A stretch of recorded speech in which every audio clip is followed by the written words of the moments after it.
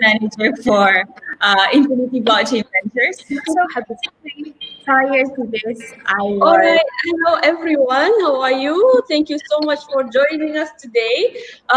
Today, we are going to have a very special webinar by the title of Blockchain and how it relates to higher education.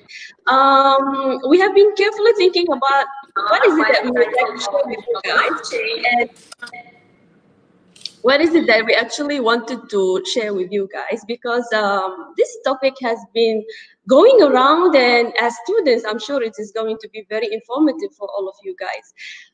With this, we would like to introduce our very special guest of the day. We have Ms. Jazila Mohsen. She's the Community and Marketing Manager for Infinity Blockchain Ventures Malaysia Sendirian Berhad. And we also have Dr. Saad Musbah Naji Al-Asil. He is the head of Student Central and senior lecturer at the Faculty of Medicine at MAHSA University. And I myself will be your host for today. My name is Tara Ahmed, and I'm the marketing lecturer at the Faculty of Business, Finance, and Information Technology at MAHSA University. Before we start, we would like to warmly greet our guest for the day. Ms. Jazila, would you kindly introduce yourself to us? Sure, definitely. Hi, my name is Jazila, and I'm Community Marketing Manager for Infinity Blockchain Ventures. Prior to joining the blockchain sphere, I was in telecommunications for about 5 years. So I'm happy to share everything I know that's growing in Malaysia to the students, and hopefully we'll answer a few questions that we may have as well.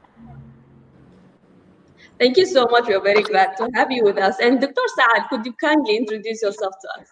Of course. Hi, my name is Dr. Saad. I'm the head of Student Central and senior lecturer at the Faculty of Medicine, Bioscience, and Nursing at MAHSA University.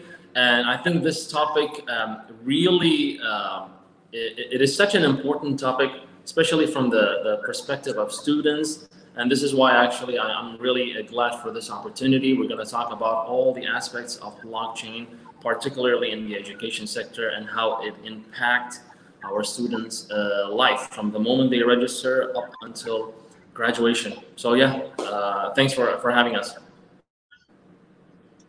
Thank you so much. Now, Dr. Saad, we do understand that you have prepared us some slides, and maybe you would like to share with all of us what is the meaning of blockchain and how do you see it relative to the education industry in today's world?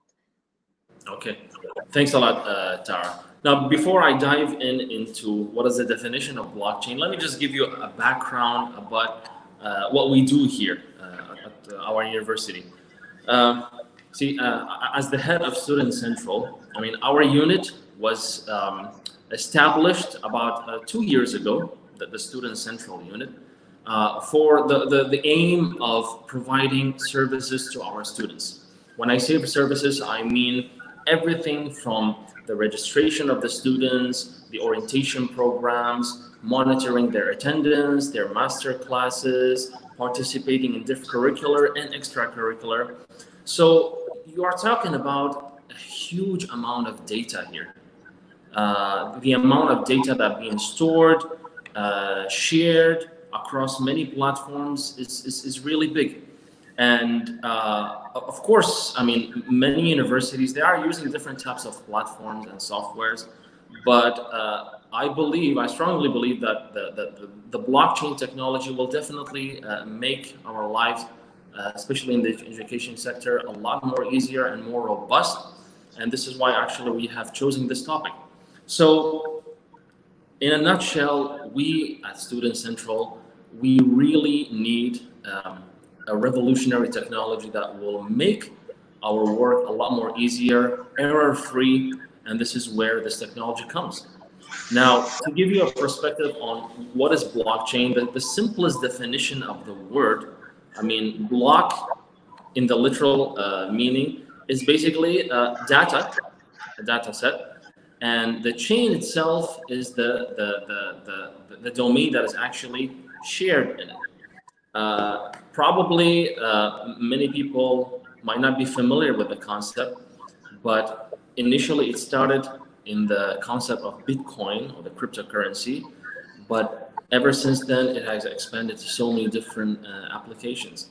So this is the very simple definition of blockchain. Is basically a system that stores, shares, and verifies data, and it actually makes it error-free, and it's unable actually to fraudulate the data. This is the most important thing. How do we use it in the education sector? This is an important question. You're talking about students when they first register, for example, they require to provide their database, their particulars, the information. Most of these information are actually private. So blockchain offers a solution that actually can help the university or the institute to ensure the privacy, the full privacy of these students' data, while making it easy and accessible to share it among the different units or departments of the university. So not only it actually can help track or store the students' particulars, but also helps to verify the attendance of the students, as well as become part of their student record. And of course, as a university, the student records or archiving the students is such a huge task. And back in the days, universities, they used to store or archive their students' data using the physical files. Of course, now everything is going digitized, but even the digitization, it requires a lot of data, a lot of space, and you need a really robust system to ensure that the data is safely stored, and it is actually, it's hack-free, basically. And blockchain definitely provides the means for that. So I believe that it has a huge potential, particularly in the education sector, on so many different aspects. So in simple words, Doctor, to my humble understanding, what you're trying to share with us is, if you have a blockchain system, then nobody can actually forge any more certificates, attendances, so on and so forth.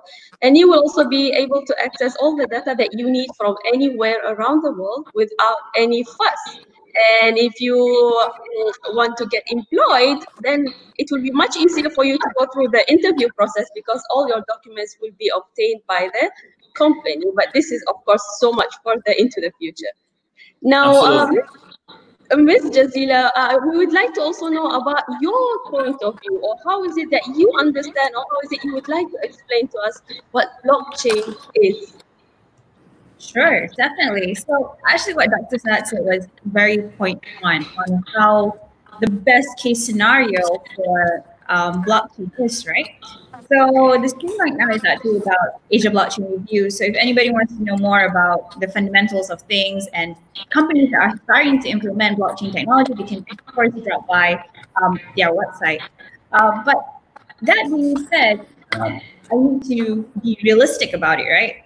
At this current point, in this current stage, it really does involve a lot of fundamentals being built, especially right now when we are still in the midst of being a very digital country. So imagine the start of the internet, for example, and it took so long for it to build. So the start for that is, of course, having more students, more companies adopting it. Definitely, it has potential to go in that area, and I will share later on about the real case studies that's going through in Malaysia and also in Vietnam. All right, then if this is the case, so now we are very able to determine, or maybe at least we will be able to, because as students, maybe you would not go and venture into blockchain. But I always do tell my students that as a business students, for example, or any type of student, you should be able to answer when somebody brings up a topic, especially a hot topic like blockchain, right? So Dr. Saad, we were wondering, what actually is the development timeline for blockchain? When did it start? How did it happen? Well, yeah. To be honest, me personally, I had not so much of that exposure to blockchain, but you can't deny its impact, especially recently. So, you start to search for it, you start to learn a bit. And yeah, to my surprise, actually, the technology, was established all the way back to 1998. And it was somehow, it started to take shape in 2008. That was basically the start of the first blockchain. And the origin of it was in 2009 by Satoshi Nakamoto, which basically released the Bitcoin white paper. That was the spark that started it all. And in 2012, as you all can see, the first Bitcoin transaction started, and that basically revolutionized, the financial sector. And with time, by 2015, the Genesis block was created, and all the way in 2018, the applications, the mobile app, or the applications basically of it was started. So I think in the education sector, probably what concerns the education sector is the most recent part, because as I mentioned earlier, it started as a financial transaction using the cryptocurrency, but then the developers saw that there is a huge potential for it in all different sectors, the entertainment industry as well as the education sector.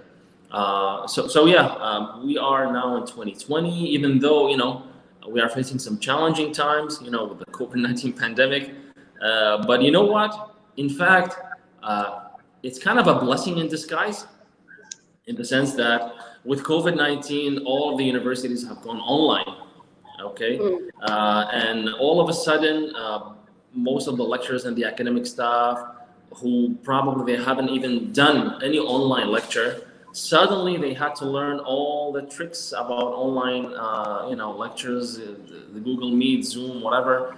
And yeah, so the need for an online platform has changed, really. So the perception is that blockchain will really play a very important role in education. You're talking about exams, lectures, webinars, seminars, assessments, certificates, tutoring system, everything basically. I think the future is really promising when it comes to blockchain. And as you guys all can see that these are the must-knowns about the blockchain technology, that the Bitcoin, that was the first basically transaction, when it comes to the cryptocurrency, that's what it all started.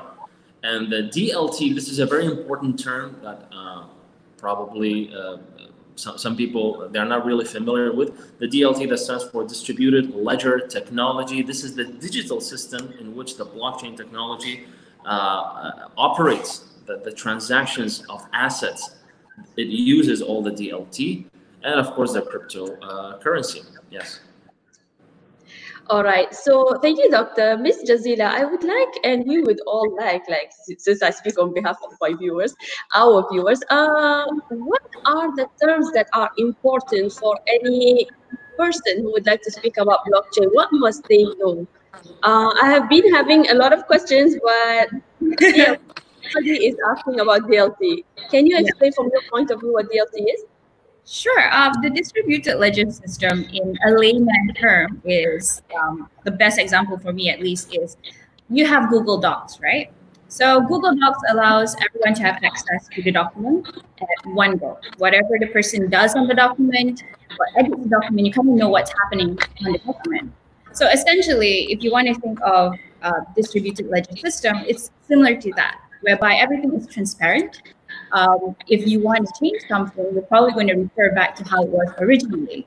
And it's also good to know that there is a difference between cryptocurrency and blockchain. I will admit that being in the industry, especially in Malaysia, you will always get confused between the two. A lot of people sometimes have a very bad experience with cryptocurrency. And I always need to tell people, blockchain is a technology. It's what makes, your digital assets, but it's not cryptocurrency, so it's not a negative thing. So anyone who is actually going to read up on it, please make sure that you know the difference between technology-wise and the cryptocurrency side of it. Yeah. All right. Thank you so much. So, if we were to speak about cryptocurrency, Doctor, what would how do we define the meaning in simple words for our students? What is the meaning of cryptocurrency, and what kind of currencies do we have? Is it just one, two, three? What kind of currencies do we have? I think this question is best answered to Jazila, actually. This is purely financial. I'm an academic, you know? Yeah, definitely. Okay, so cryptocurrency is a very interesting thing at the moment, right? Recently, even the Securities Commission of Malaysia has given out licenses to 3 exchanges to actually have proper, platforms to trade in cryptocurrencies. Cryptocurrencies, you have many different kinds. Of course, everyone knows Bitcoin that, fluctuates to crazy amounts. And if you turn back time to about 4 years or 5 years ago, it's probably worth a few cents, to be very fair. There are a lot of horror stories where someone traded 100 Bitcoin for pizza. And you don't imagine that now because you know the value of it. But yeah, so essentially, if any of you are interested, there are very good websites right now that are backed up by Securities Commission. You have Luno, you have Tokenize, you have Synergy. So whatever it is, I'm not going to advise anyone to purchase anything because that'll be against the law. But before going into anything, do not really believe everyone when it comes to, oh, you should invest in this, tomorrow you're going to get 500 ringgit more. Please be very careful. There are a lot of scam WhatsApp groups, Telegram groups, and all that. Please find the right information. There are people in the community in Malaysia, specifically like Bitcoin Malaysia. We've worked with them before with Asia Blockchain Review, and they always try to give the sound knowledge that you need. I hope that answers your question. Cryptocurrency, it fluctuates in many different types. You have Ethereum, you have Luno, you have all kinds of things like that, right? So hope that answers it. I did actually do my research before we came into this webinar, and I was wondering how much is one Bitcoin, because as I know, a Bitcoin is the most famous type of currency in the cryptocurrency world. So do you have an answer for that? Maybe you would like, maybe Doctor or Ms. Jazila would like to, how much is one Bitcoin actually in the Malaysian ringgit? Okay, I don't really check on it as much because it's quite sad because I was in the industry when it was really cheap.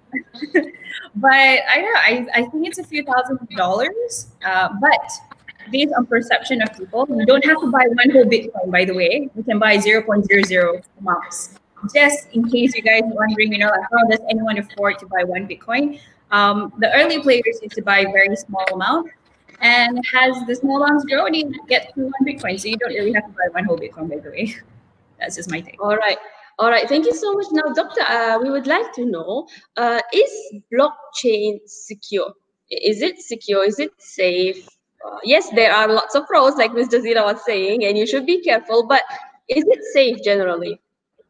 Well, definitely, yes, Tara, because again, it basically stores information or data in the form of a block. I mean, of course, it's not like a physical block here, but you're talking about a set of data, and this data will be actually will have its own hash, and it will be actually connected through a chain of also a set of database into another block. So, I mean, when it comes to transactions, for example, it is nearly impossible actually to trace back that transaction because it has been locked in a way that you can never undo it.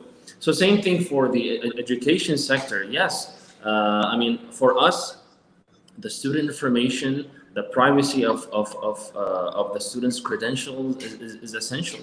And of course, you're dealing with international students, so you have their passports, their immigration information. These are all very sensitive issues, and not to mention some students, they might have problems. So the counseling part also. So by adopting the blockchain technology, you will ensure that the security and the robustness of storing and sharing your information is quite there actually.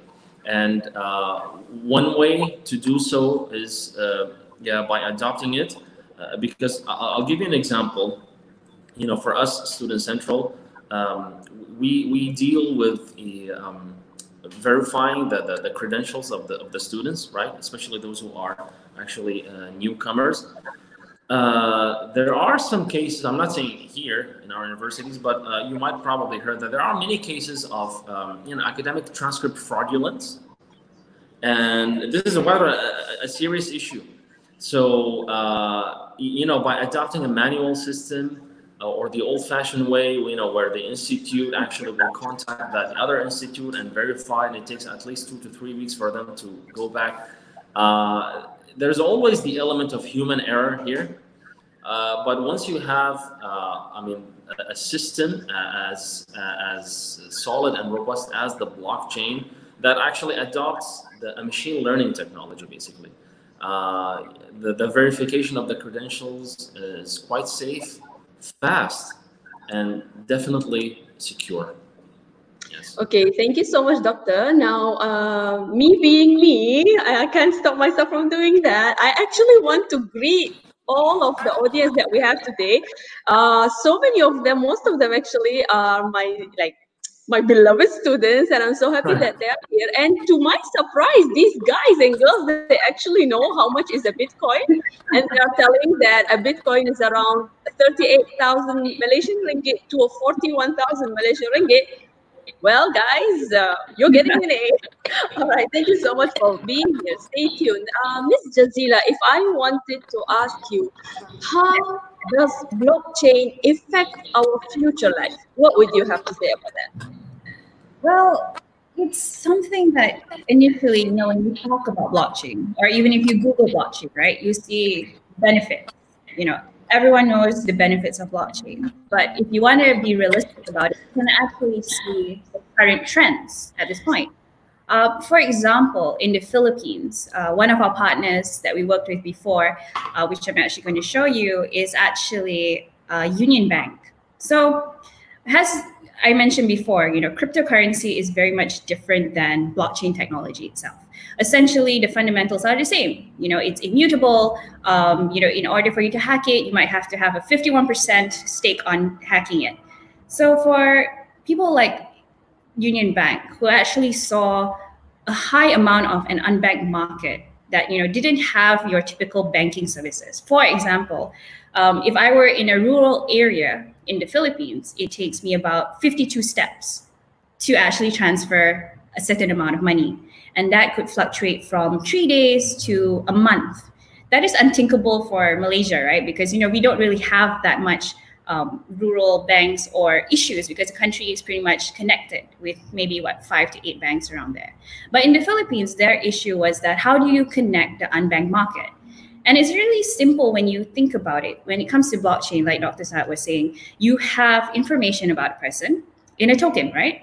And that token is verified from one bank to another. So instead of taking 52 steps, you already have their information. The only thing was that they had to work with 100 different banks. And Union Bank successfully applied it, and it's actually called I2I, which is the system where they transfer money seamlessly. And ever since COVID-19, unfortunately, like you were mentioning, it's a silver lining for a lot of people, because with systems like that, it allowed them to be more productive in terms of transferring money, purchasing, and even sending money back home. And where it's going for blockchain, from what I see, is something like that. The everyday man is not going to see the system. He's just going to use it. He's going to use it, and he's just going to see the benefits of it. It's like the internet. You key in a keyword, but you don't really want to know the metrics behind it. Like, why did it come out in that point? Because it's so seamless. So for me, when it comes to blockchain technology, we're definitely heading there. And it's just a matter of time, but you might not even notice it. Yeah. The thing with what's going on around the world today is kind of like, I don't know, it's kind of like unbelievable.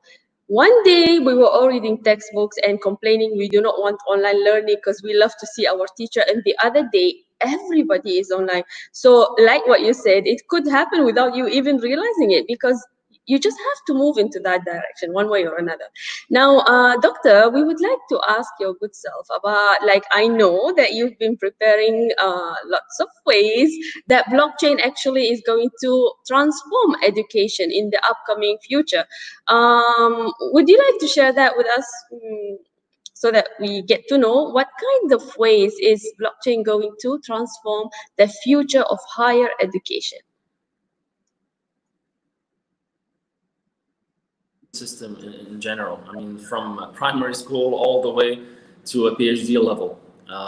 So, of course, the first point that we need to stress upon is the transcripts. And as I mentioned earlier, that the verification of the transcript, any student who comes to any college, the first thing that the institute will do is the verification of the transcript. How eligible is that student, and whether all the transcripts and the certificates are verified.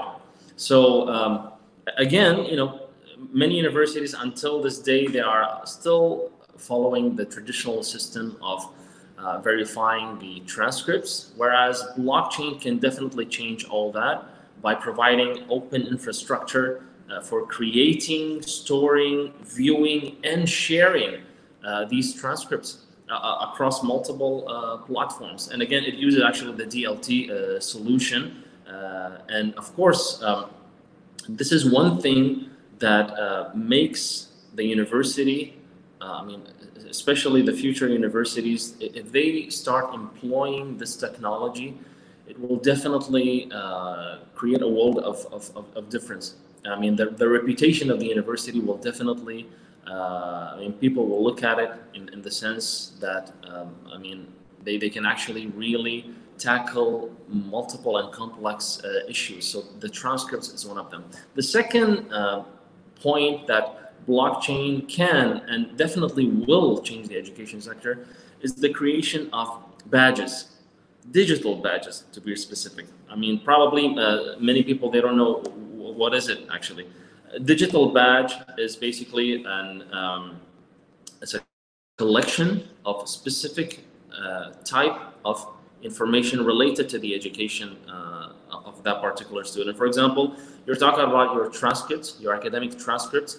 So instead of submitting, for example, your 4 years of bachelor's degree, your 3 years of high school, your 3-4 years of master's degree, and so on, it can all be somehow minimized into one badge, which is basically will be called as a block actually. And this badge, it can be shared across multiple platforms, and it will make the sharing and the verification of these badges very easy actually. And it helps not only in the education but also in the employment. A student, when it graduates, it becomes an alumnus, right? So that alumnus would like to be employed in a company, or even probably in the same university that he or she was studying on. So yeah, the presence of these badges makes it a lot more easier to share the information. Doctor, if I may interfere, so many people actually do have a problem with you going back to your university. Let's say after 40 years, you want to be employed somewhere else, and then you have to go back to your original country and to get your original certificate stamped, so on and so forth. And in today's world, most of us do not actually live in our own countries. So having a blockchain will actually enable us to have our ready-made certificate that was published 40 years ago very easily, and it's like authentic, and you do not have to go back and certify it, take it, and all of this. All right, thank you. We move on, Doctor, to the next point. Yeah, so the student records, I already mentioned that point, that there are so many companies, like as you all can see, the Sony Global Education. They have developed an education platform in partnership with IMB that uses and secures students' records. So it's not only actually the badges or the transcripts or the certificates, but rather the record of that student throughout his or her entire student journey. The moment they register up until they graduate, everything in between can be stored, from attendance, from participating in curricular and extracurricular classes, the assessment, the exam results, and many other things. Even like the counseling records of that students, everything can be stored in a very systematic way, actually. Identity, what do we mean by that? Is basically, there are also many companies who are using or starting to develop such technology. It basically it characterizes what we call the identity of the student. For example, if that student has a certain badge, a certain set of database, it will create a kind of identity of that student. So, like for example, it's like the QR code is just a code, right? But inside of it, you have a huge amount of data stored in it. It's something similar, but of course, it's more complex than that. But I mean, the blockchain has the ability to create an identity for each individual student, and it makes it customizable for them. So whatever type of information that you want to retrieve, even after 10 years, 20 years later, it can be done very easily, actually. The infrastructure security is also one way that blockchain enables, the education sector. I mean, of course, not only the education sector, but all the other types. But since we're talking about universities here, that sharing the security, and it needs actually a lot of manpower and technological infrastructure. So blockchain also offers the opportunity for this kind of information to be shared in a very secure format. I mean, especially the security of the campus, for example, anything that goes wrong, the student hostel, all of these. Of course, you have like CCTV cameras, but in order for you to collectively monitor these cameras in different locations and come up with a metrics or analysis of these data, is also a huge task. So blockchain offers that. And the other point is the ride sharing, which basically it's kind of like a market place that offers all the tools for certain type of students, especially those who are like physically challenged, special needs, those students with dyslexia. Okay, there are many students like that. So you don't want to discriminate them. You want to, in fact, you want to offer them the exact same experience as other students. So blockchain offers the tools for that by sharing their information, or make it the classroom or any type of assessment for them a lot more easily accessible.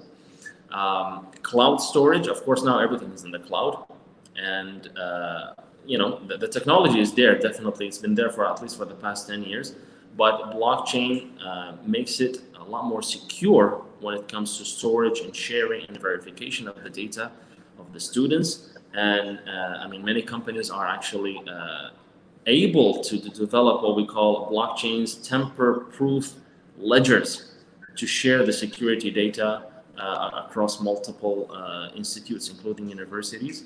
And the energy. Doctor, Yes. If I may, Ms. Jazila, what do you have to say about the cloud storage? Because I did actually see that it was a much of a bigger topic, and maybe it needs its own time. But what do you think of the cloud storage? Why is blockchain good for the cloud storage? Well, basically, when you think about, like Dr. Sa was saying, when you want to transfer information, and at least there is somewhere that everyone is connected, you can see what's going on. But I do have to say, I just need to add on about the part about a public key and a private key here, right? Because everyone, if we were to go into that system where you have an identification of one person, that means that person is actually responsible for his account. So in theory, if we were to do something like that, just like how you have a bank account, you require a code, right? A password of your own. So it's not as simple as how we do it in a banking system in this current time. If you were to lose your password, you just go to the bank and you apply for your password to be given to you, right? I do have to say that when it comes to this kind of system where you would consider everyone's responsible for their own accounts, that becomes tricky because there are certain wallets, for example, universal wallets that store cryptocurrency where one person has their own account. If you lose your password, you literally lose your password. So whatever that's in your account, whatever information that's in there, it's not retrievable, right? Because if you are going for that blockchain ecosystem where it's a private system where you don't want anyone to know about your information, you are accountable for it. And if you lose that, that's a problem there. So in this new generation, there are many different iterations of how we can do it. You have your private chains, your public chains.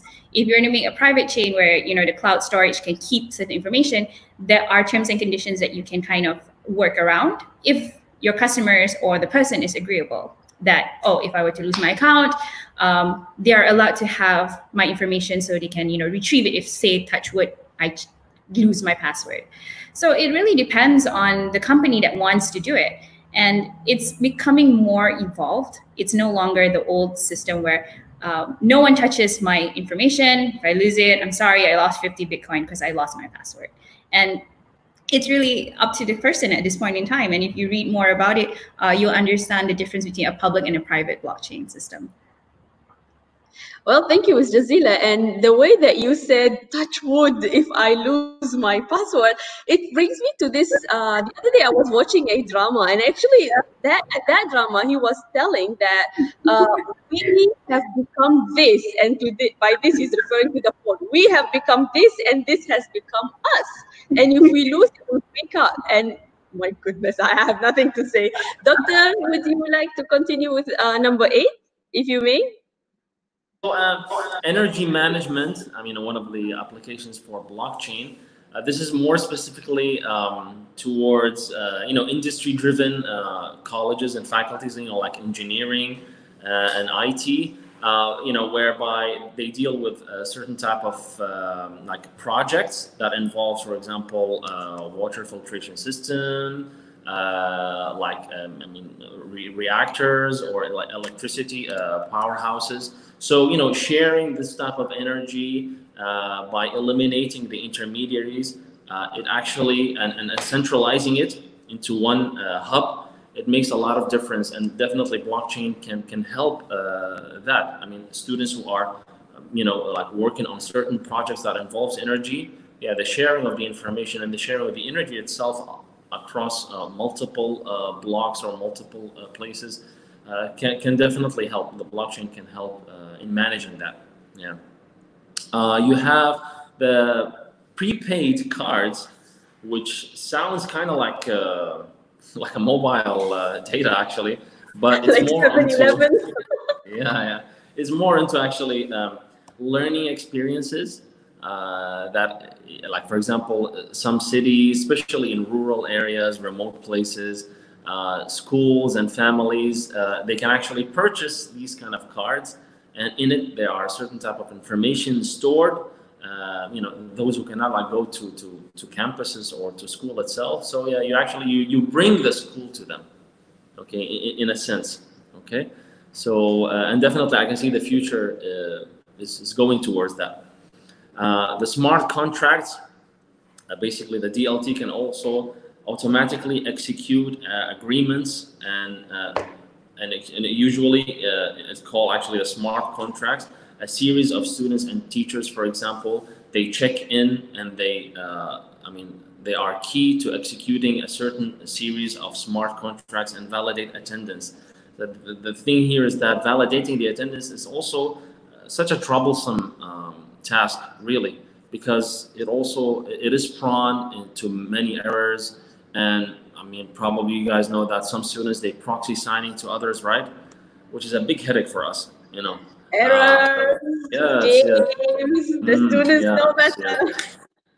So this blockchain definitely can trace all that. The marketplace is also a DLT based system that can eliminate the middlemen. It will also allow courses, like for example, books. Students, of course, they all require books, textbooks for their studies, for their assignments. So it's like a common place whereby you can view, you can share, you can even buy or sell your books once you graduate.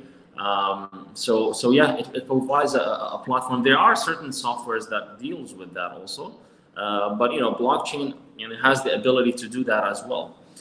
Record management, everything. I mean, the past few years, everything was paper based, and you know, with the revolution of internet, suddenly everything has been digitized. But digitization alone is not enough. You need to make sure that all the digitized files are stored safely and shared fast with an error-free rate. Now, the retail part, probably Jazila can talk to us about this retail.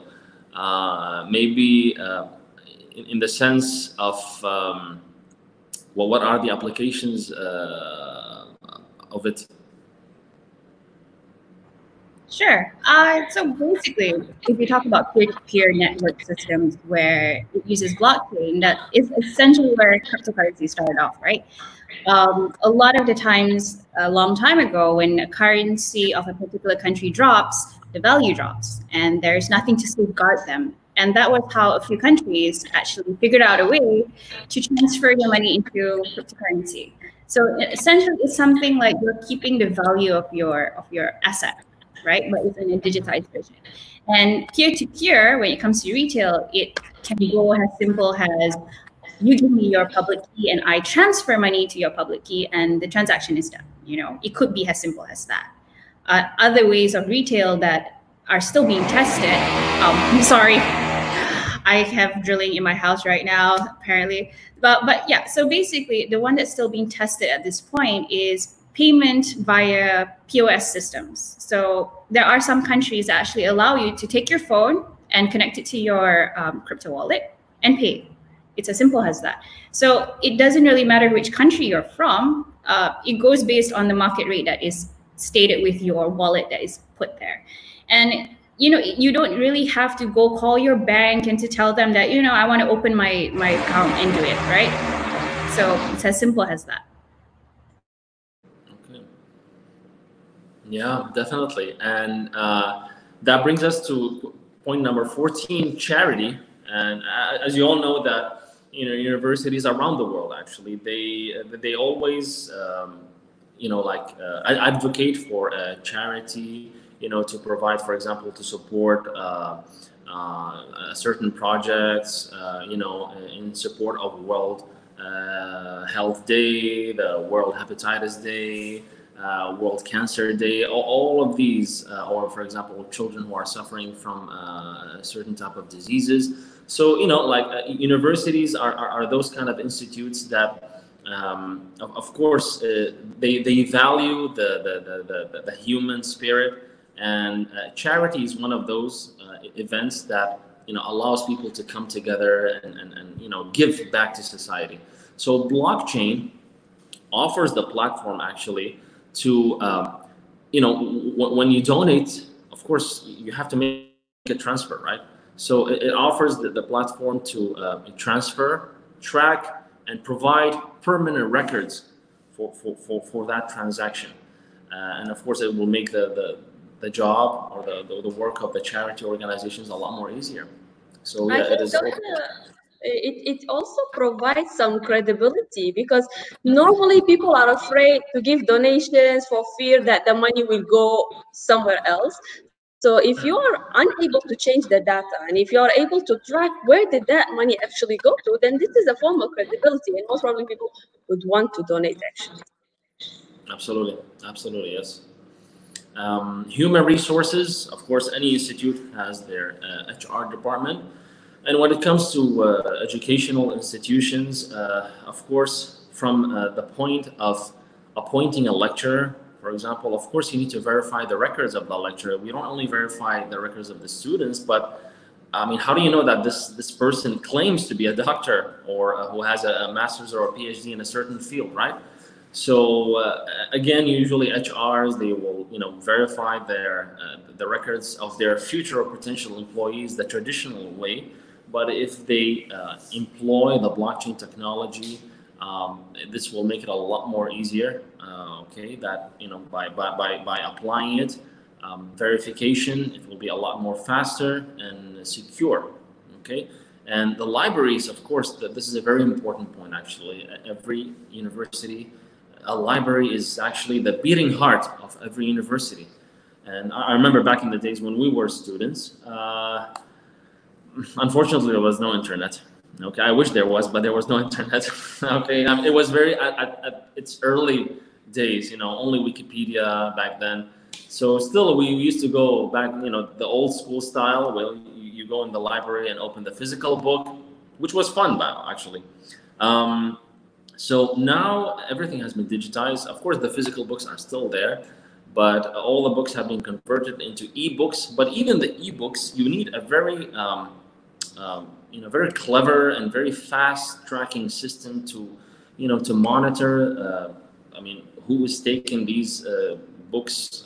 What time they were returned and so on. So the blockchain definitely can offer that to ensure that the work of the librarians is a lot more easier. Publishing, as an academic staff, any academic institution, publication is one of our most important key performance indexes. We need to publish at least one paper a year, whatever research that we have done. So, and there are thousands and thousands of journals out there, and so many different rankings, the tier 1, tier 2, tier 3. So it can be overwhelming to choose what type of journal you want to publish your work. So blockchain has this algorithms that actually connects you or can publish your paper or your article in a seamless format. It really is a game changer when it comes to the publishing of scientific and even any kind of academic work actually. Public assistance, probably, I think Jazila can highlight on that, the public assistance, the role of blockchain in that.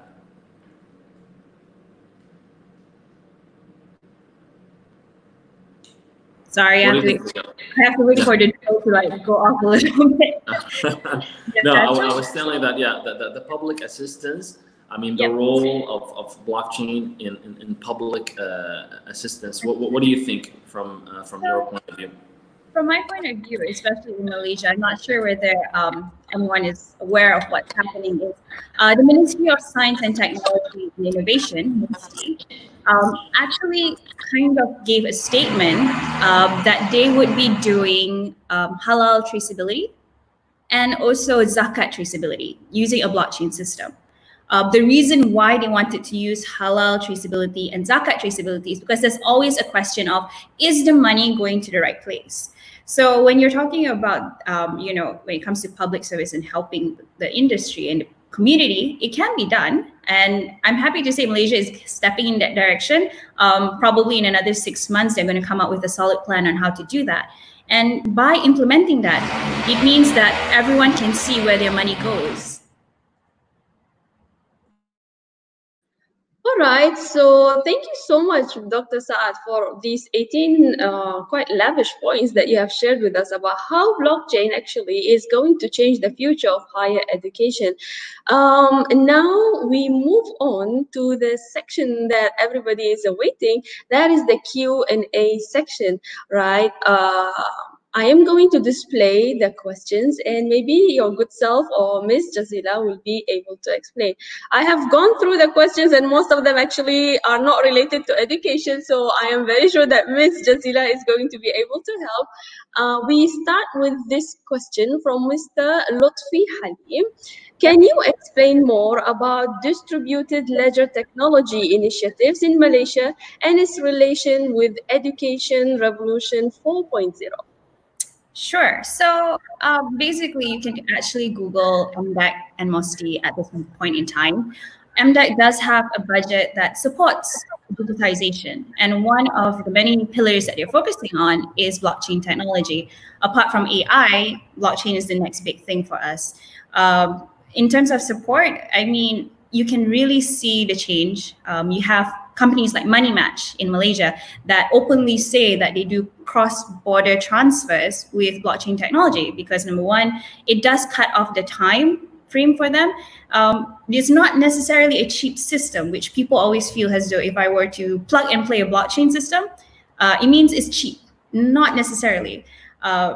That's the reason why the government is actually giving grants to see how you're going to digitize and how you're going to implement it. And it is heading towards that 4.0 revolution, especially for supply chains, traceability of that. Like I mentioned, the reason why Malaysia wants to do a halal blockchain system is because for Malaysia, Indonesia, Singapore, we all have different halal standards. And when we export out, we have to meet the criteria of each country. So by applying a blockchain system, you already kind of put a check mark. Okay, so this brand has gone through this kind of test and it applies to the same test that you guys require. So instead of having to fill in your typical forms and you go through the process, you already have a token that you kind of trade it to other countries and say, I want to export here, and these are the proofs that I have. So yeah. Thank you so much, our Mr. Lutfi Halim. And actually, Mr. Lutfi Halim is our colleague, and we are very, very happy to have him. He's the head of school, the School of Business and Accountancy at MAIC. So his second question is, can you tell us more about GoldX, which is made for crypto investors that can be traded with Bitcoin or Ethereum? And how can we exploit it? His last part is like, how can we exploit it? So, being very Asian, yes, we try to find the loopholes of that. I can't give any financial advice because no one can at this point in time unless you are one of the many exchanges. So basically what Mr. Lutfi Halim is asking is, what is GoldX? So GoldX is a token that is sold to people. So basically you can purchase, startup companies' tokens and reap the rewards after, right? One example, if you guys know, is Hello Gold. So Hello Gold started off with a similar concept. They sell the tokens, and then as it progresses in value, you sell it back and you make an income out of that. Yes, crypto investors can purchase via Bitcoin, Ethereum, or whatever they accept at that time. But like I mentioned, I'm not too familiar with GoldX because there's so many available at this time, and I'm not sure how you're going to exploit it. But all the best in doing so.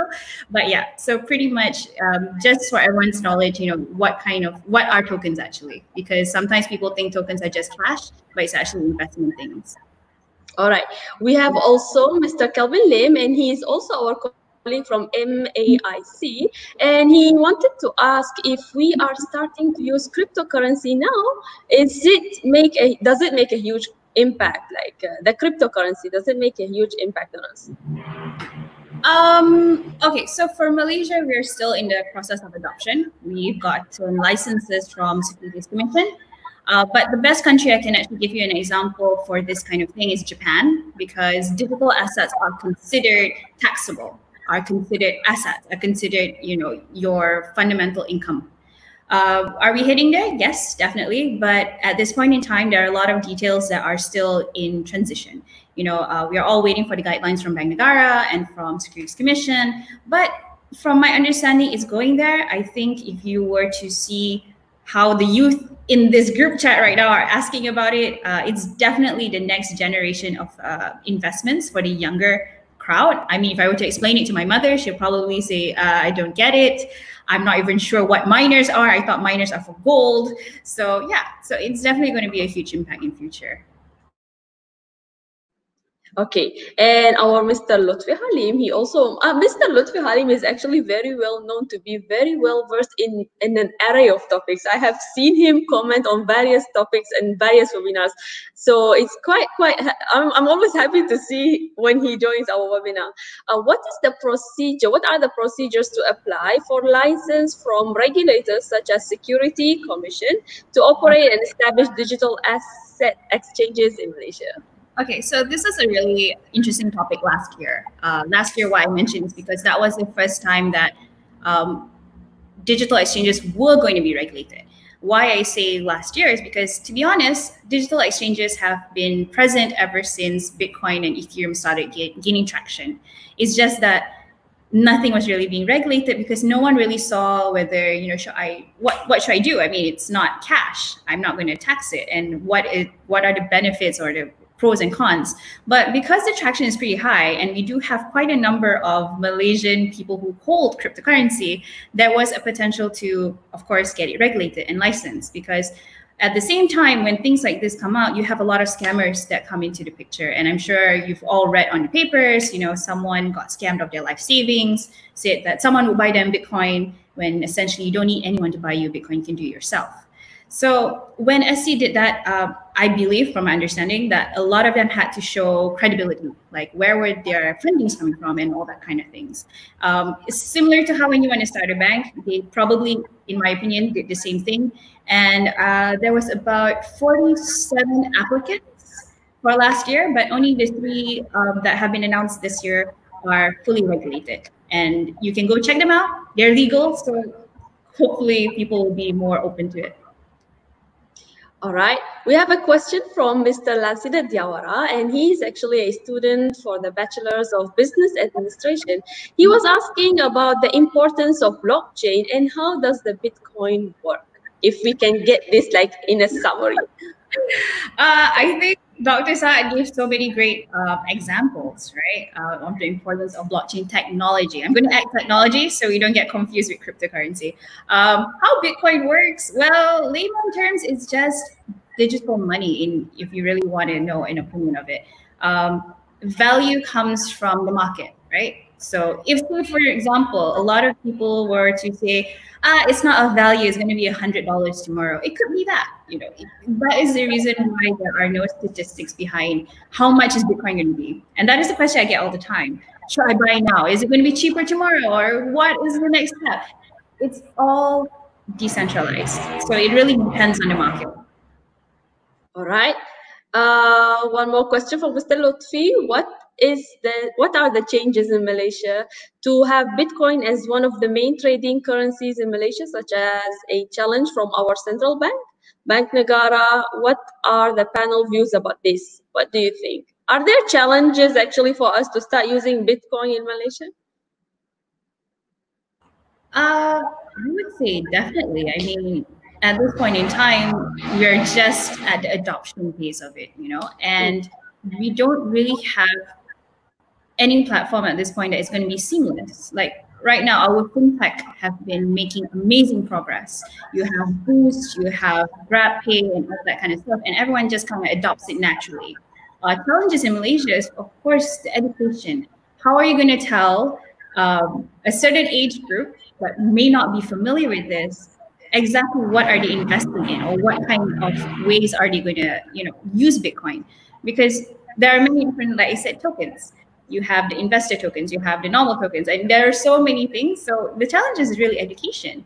And like people talking about it, like Dr. Saad and MAHSA talking about it, makes it easier for, you know, scammers to get by people as well, because you understand the difference and you can protect yourself later on. But in terms of Bank Negara, I'm not exactly sure what is their next step, but I wouldn't be surprised if we were taxed for cryptocurrency in the near future. All right. Another question from Mr. Lutfi, which like I have seen many students actually also are interested in knowing. Can you explain the difference between Bitcoin and Ethereum? Which one is better? Ooh, that's very subjective. So you have the Bitcoin people who really are full-on Bitcoin people because, you know, it's a pioneering cryptocurrency, you know, and everyone knows that if you are an early adopter, you're probably making a lot of profit out of it. But Ethereum has other platforms to do. You have DeFi that you can use Ethereum, and there are other ways to utilize it as well. But that is another story, you know, because DeFi is like a whole different universe. That would be very much a financial topic. But yeah, I mean, if you guys have any questions for that, you can definitely Google what DeFi does and what Ethereum does and so on and so forth. All right. How do you see the outlook for fintech industry in Malaysia, especially post-COVID-19 era in the next 5 to 10 years to come? Dr. Saad, what do you feel?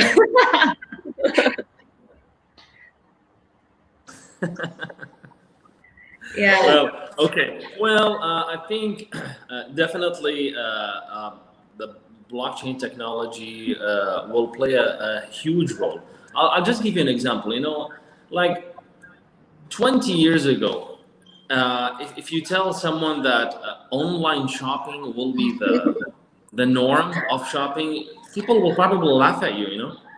Yeah, so any new technology that comes, people should not be afraid of it. They should actually embrace it because technology, it's just a way to enhance our lives. It's not a substitute for who we are. It just enhances our lives. So same thing with blockchain technology.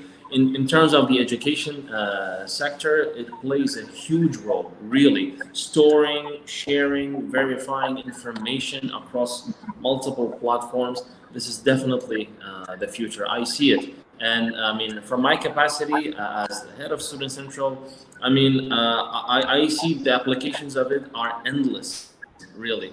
There are so many problems that we face on daily basis: attendance, records, assessments, private information, complaints, counseling. All of these can be actually summed up in one platform, which is blockchain. And yes, it will make actually our lives a lot more easier. So definitely the future is there. And I think to end this, I will give you the idea or imagine the thought of a blockchain university. I'll leave it to you guys actually to imagine what a blockchain university will look like, because definitely it will happen. For the next 5 or 10 years, I bet you that this concept, you will hear it a lot, a blockchain university. Think about it. Actually, Doctor, to my humble knowledge, there is a university by the name of Wolf something, if I'm not mistaken. Yes. They came Yes. up with the idea of a blockchain university, but then they took it away. I'm not so sure why. Maybe we will find out very, very soon. Collins is our student from the Bachelor's of Business Administration as well. And he says, does it mean that the information stored in blockchain cannot be lost?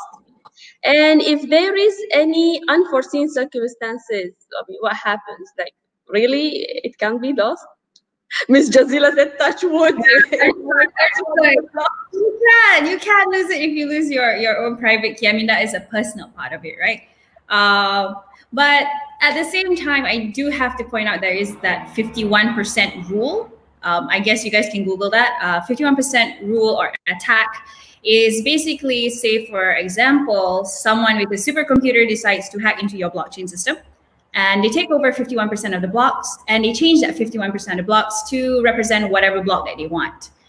But that being said, you know, some people assume it's going to take you 10 years to hack into a Bitcoin system. So, you know, it really depends on how you look at it, right? So yeah, there are circumstances it can occur. And that is the reason why I feel cybersecurity is a big thing in the future, because when you start doing blockchain implementations for businesses, you also need to test whether it's really working. And that being said, when you do a private blockchain, it's not like a Bitcoin blockchain where it's so huge that it's so decentralized. But as you become smaller and more segmented based on the requirements that you have, you need to have that extra cybersecurity test, making sure that things don't get changed without you knowing it. All right, Lansinet has a good question, which maybe when you read it, you'll be like, why did you ask such a question? But it is still confusing. What is the difference between blockchain, Bitcoin, and Ethereum, and so on and so on? Can you like just sum it up like in 3-4 sentences? Blockchain is what, and Bitcoin and Ethereum are what? Sure. So, okay. So Bitcoin and Ethereum are cryptocurrencies. They are terms that you use for the cryptocurrencies. So they are the money. Yes, correct. They're the money. So if you go Google different type of tokens, they're still considered cryptocurrency. It's just that it's very famous, right? Bitcoin, it's like, 35,000 ringgit for one. Obviously, that would be the most marketing exposure without having to do marketing. But blockchain technology is what's behind it, which means, like what was mentioned earlier in the talk, it's your the different types of ledgers that you have that changes as more information get put into the system. So that's why blockchain technology itself is something that people are replicating for traceability solutions, for education, for fintech, because the immutable part of it is what makes it the most value. But Bitcoin, Ethereum, they're all considered cryptocurrencies. So we can say that blockchain is the system that is actually used to save information and data safely, and cryptocurrencies and Ethereum are the coins, the money that we use to make purchases online, whether it was an online class, whether it was tuition fees for the university, or doing some shopping online, right? All right, thank you so much. Diawara said, is it possible to modify the data once it is written in a block? I think you have did answer the question just now, but maybe if you want to say something about it, the 51% rule. 51% rule, you guys can Google. There are a lot of hacking cases in 2019 based on that 51% rule. So it's an interesting read because I mean, I would not say that a blockchain system is not hackable. It is hackable. It's just, it's not easy. So yeah, it's a good read to actually read up on if you're into tech stuff.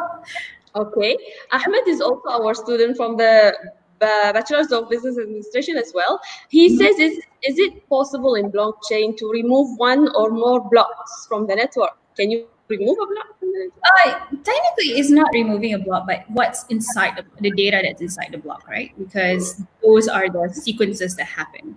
Same thing. Not going to say it's 100% because it could be that someone has a supercomputer in future that could actually, you know, do that 51% rule thing. But yeah, so it can change information, but there are requirements to do that. Okay, Mansoor, and I know Mansoor, he's a student of mine. He's also for the Bachelor's of Business Administration. And Mansoor also would like to add, and maybe we hear your point of view, that he personally thinks having your wallet connected to your phone can be good, but it can invade your financial privacy. Do you or do you not agree? What do you think? To a certain extent, I do agree. But from a business perspective, you know, if you're looking at the mass market, you want mass adoption, it has to be something very seamless.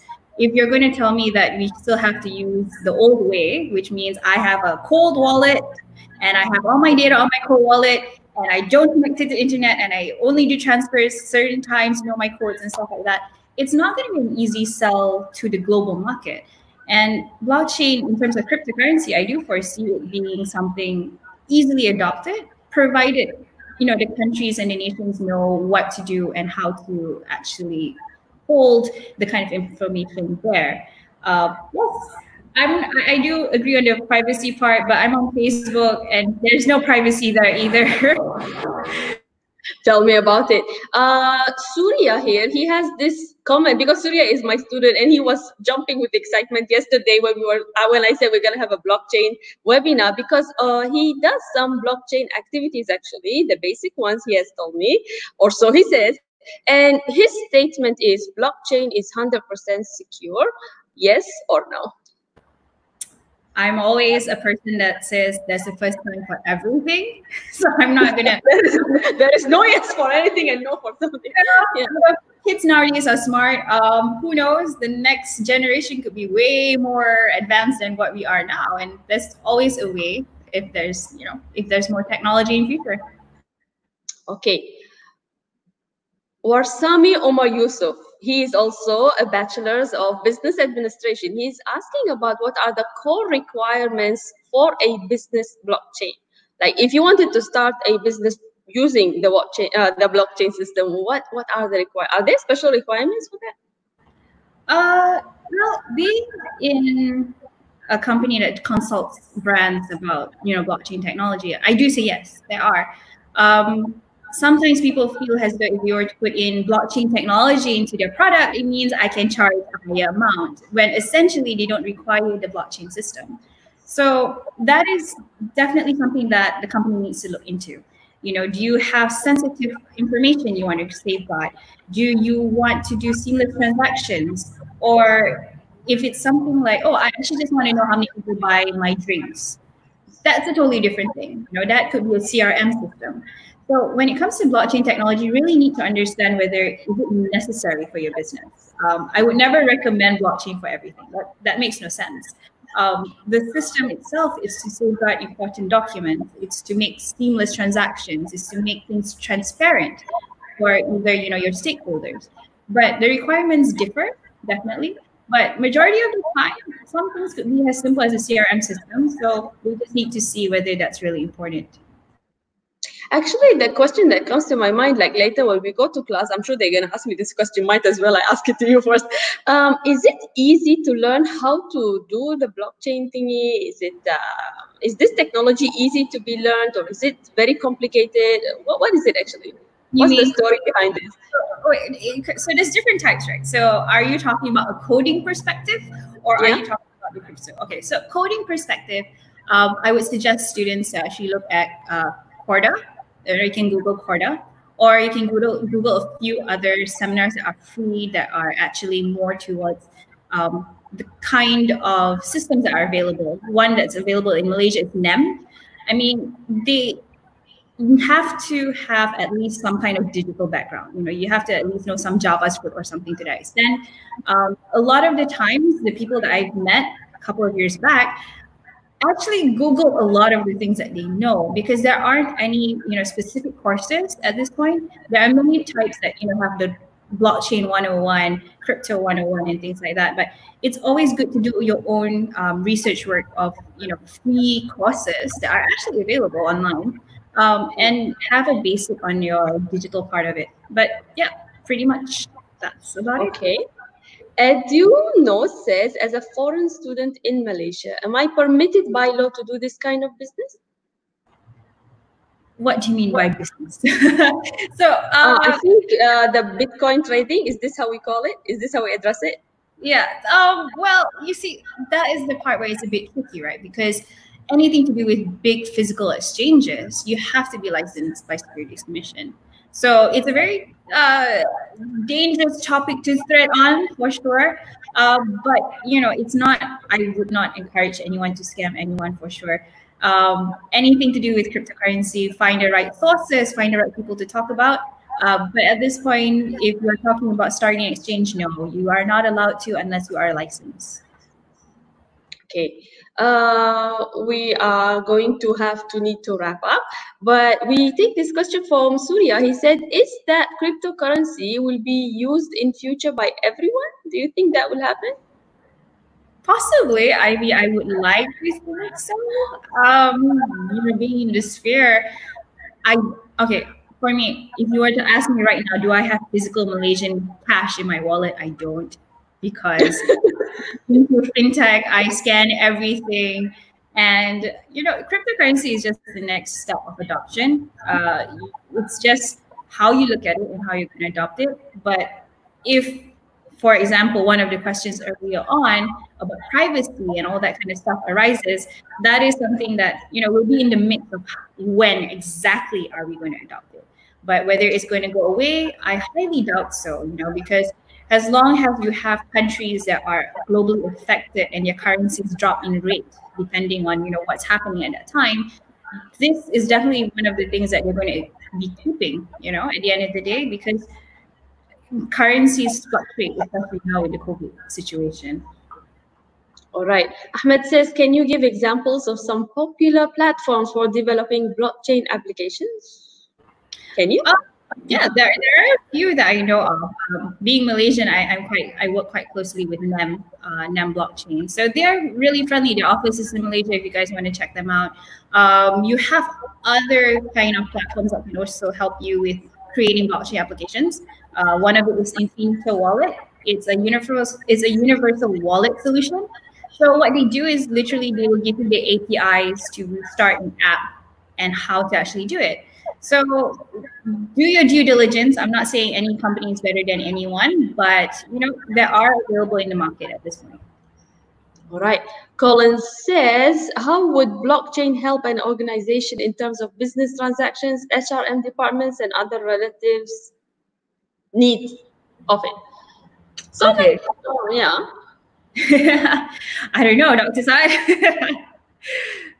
Okay. I guess in terms of organization transactions, think of it very easily, right? If you are a company in Singapore and you hired somebody in Japan or Malaysia, so on and so forth, and the person wants to be, paid in cryptocurrency because he feels that it's a safer option. So that's a possible way of doing it. HR, human resources, is the same, like Dr. Saad mentioned. When you already have your identity on a blockchain system, it's really hard to weasel your way out of it, right? I think there are a lot of cases in the past where someone says they're from a different organization or they've worked here, but in actuality, they probably just did something very minor or something like that. So if everything was in that system, it would be easier. I mean, at this point, a lot of companies outsource their due diligence sector, and that costs money. So if everybody just had this token on their heads that they just, I want to apply for a job, I give it to you and you know everything, it'll be much seamless.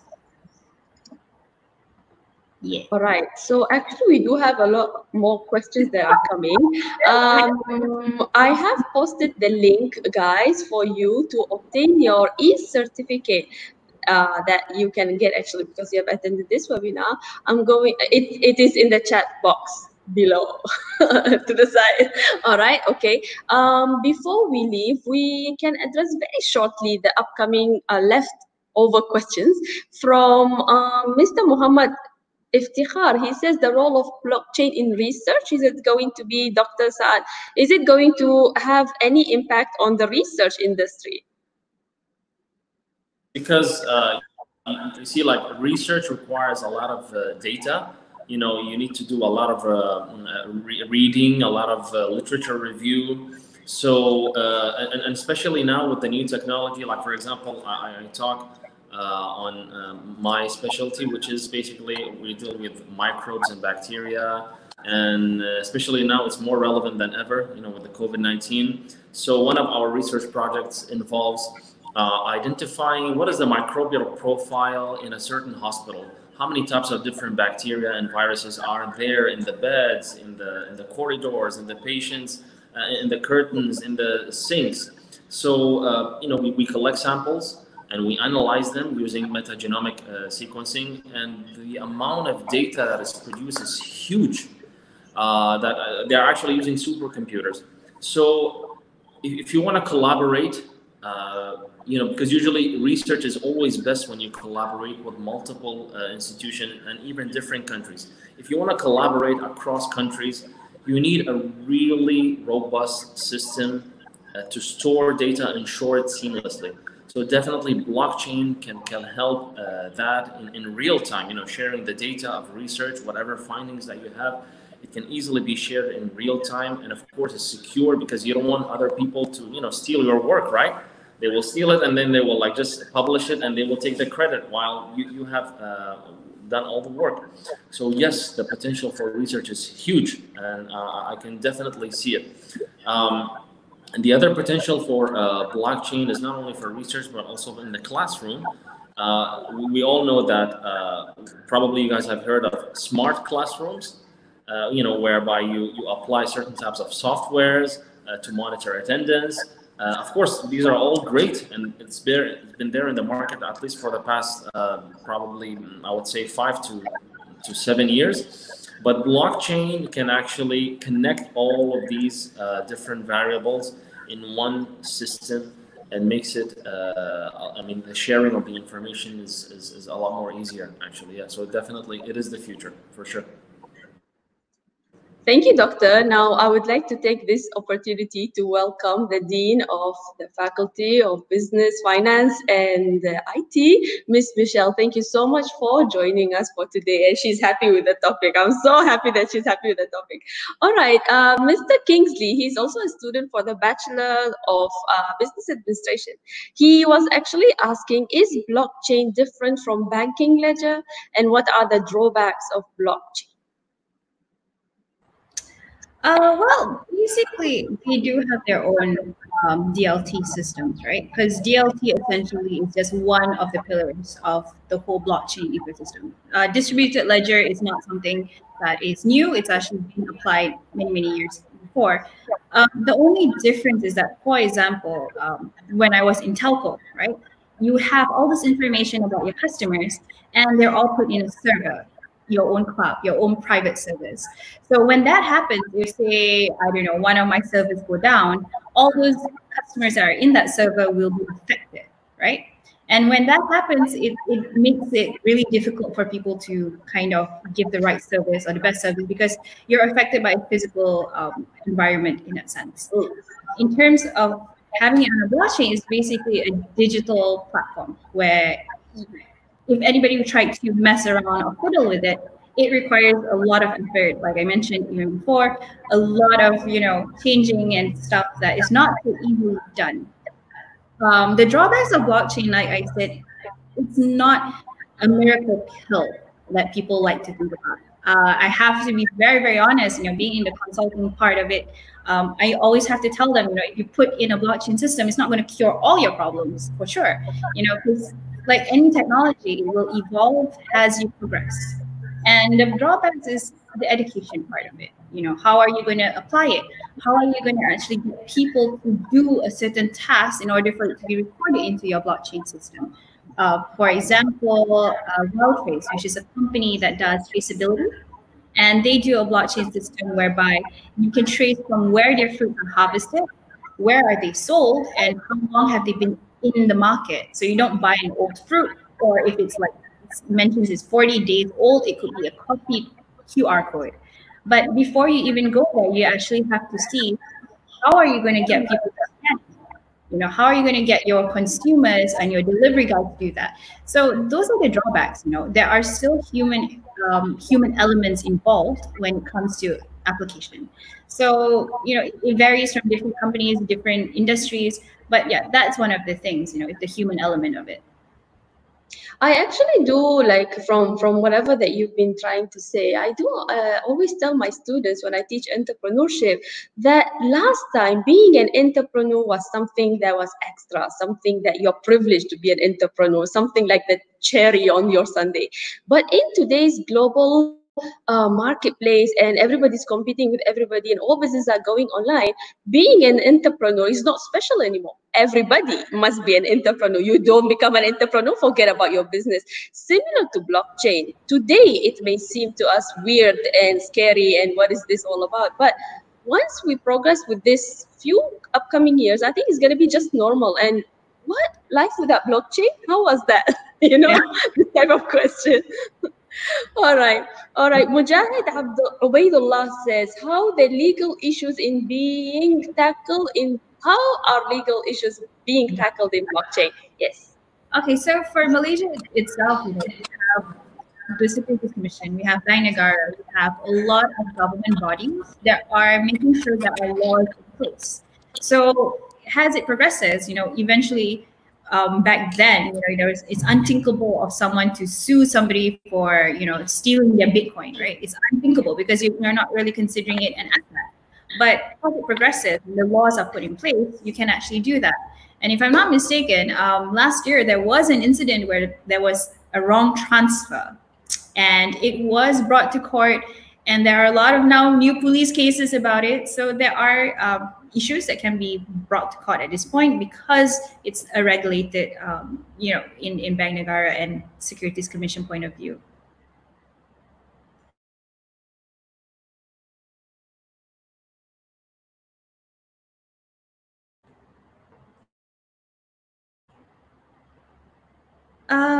Sorry, I can't hear you. But okay, so the question itself. Sorry, I said Thomas Alva Edison was asking, what do you think about eToro and Olymp trade? I can't comment on that because there was a statement that came out from one of the government bodies about eToro and stuff. So I'm sorry, I can't answer that one. Sure. All right. Thank you so much for that question. Moving on, we have Pascal, and Pascal is a business administration bachelor's student. Pascal says, can someone have access to your blockchain information just using a wallet address? Well, in theory, of course, every digital crypto wallet will say no, because you have two different keys. Right? You have your private key, which is your own key to access your account. You don't give that to anyone, no matter what people say to you. Like, oh, you can give me your private key, please. Never give your private key to anyone. And your public key is similar to like your bank account number, right? So if you want someone to transfer money into your account, you give them your public key, not your private key, because your private key is the last tick on the mark when you want to transfer anything out, right? So, I mean, essentially everyone's going to say no. And I'm not in the wallet business, honestly. So I Wouldn't you like to be one? Okay. Basilio, also a student of Bachelor's of Business Administration. These are very good students. You see, I told you. All right, they are very interested in the topic. And he was saying what are the advantages and disadvantages of using the blockchain. I think Dr. Saad, I think you can definitely share your point for the ones that you've shared before. I'll jump in. Well, yeah, I mean, we have talked about all the 18 points basically on the advantages, but just to put it in a nutshell, that blockchains offers a platform to store, share, verify, and basically yeah, share this information across multiple platforms. And it is very useful. I mean, of course, definitely the business sector has the big share of blockchain. It started there actually, but definitely the education system, the research, and especially nowadays with the COVID-19 situation, you know, the research and the race to come up with a vaccine. You know, there are hundreds of different types of pharmaceutical companies are racing against time just to see who's the first company that will actually manufacture a vaccine, a worldwide vaccine.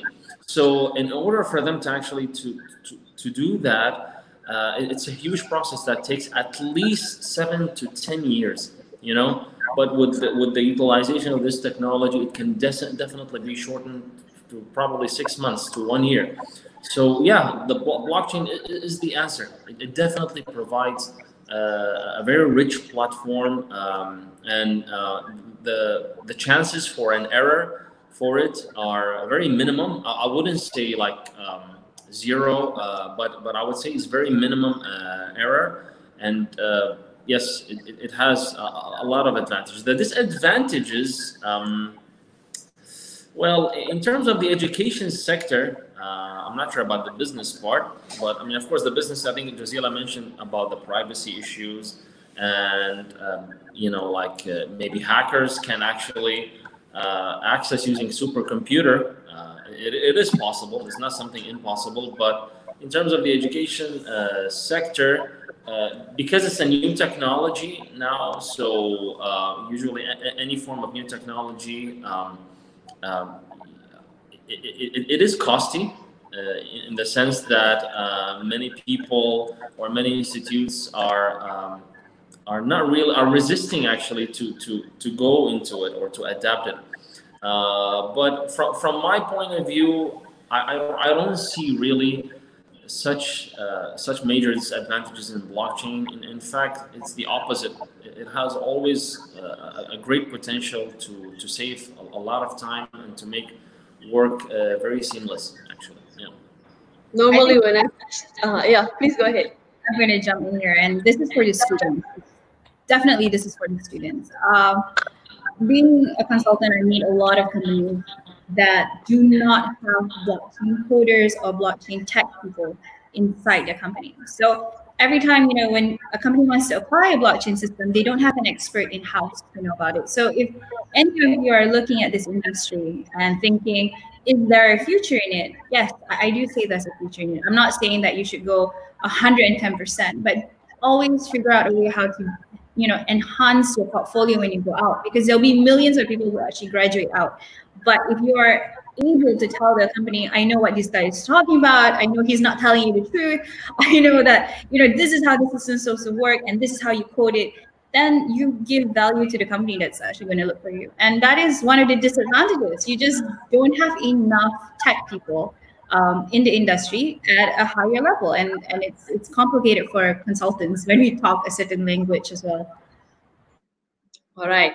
I was going to say that normally when I teach students, I always tell them, guys, my job here is to tell you what to say when somebody asks you a question. So humbly, I would like to say that after listening to both of you, the advantages of blockchain is security.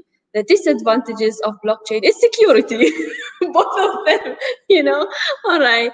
I really am so happy that today we got this webinar on, and I hope that it was very helpful for our students to learn, to understand, to have a view about something that's really going to be the next big topic in the upcoming few years.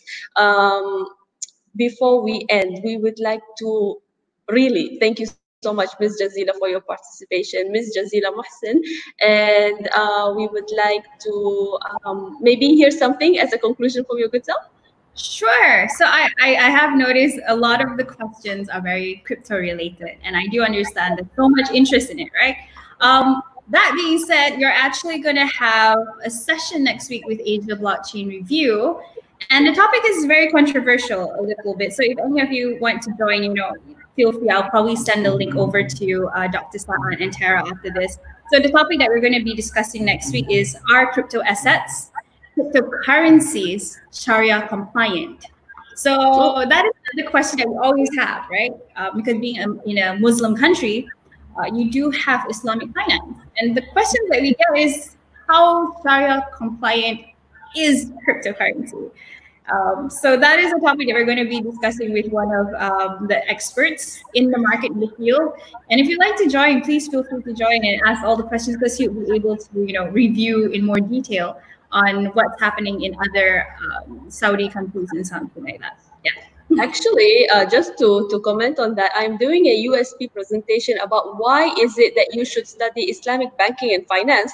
And the number one why is because it is now all over the world. Whether you are an Islamic country or not, doesn't matter. It is so popular now, and 80% of the users of Islamic finance and banking are non-Muslims. So I guess it's like also the next big thing.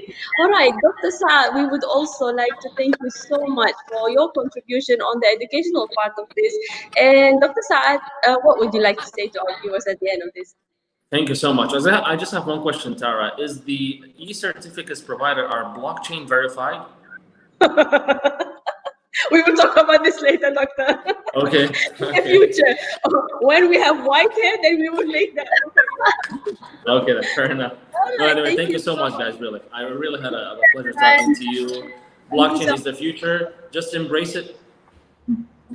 Blockchain is the future. Just embrace it. Thank you so much, our viewers. Thank you for your questions, for your comments, for your support, for your highs and buys and laughs and jokes, and also for you interacting with each other. It was so fun. I hope that we will see you again on another webinar. Thank you so much. All right. Thank you. Goodbye. Bye, guys. Thank you.